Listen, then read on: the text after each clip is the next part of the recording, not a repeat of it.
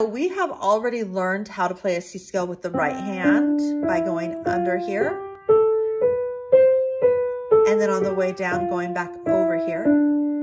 And we learned in the left hand, it's reverse of that. First, we play all 5 fingers and go over. And then when we are going down, we go under.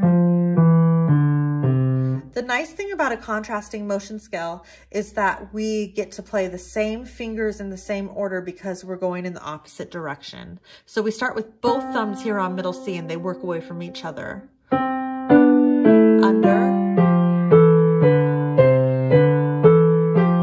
And then over. I'm going to do it one more time.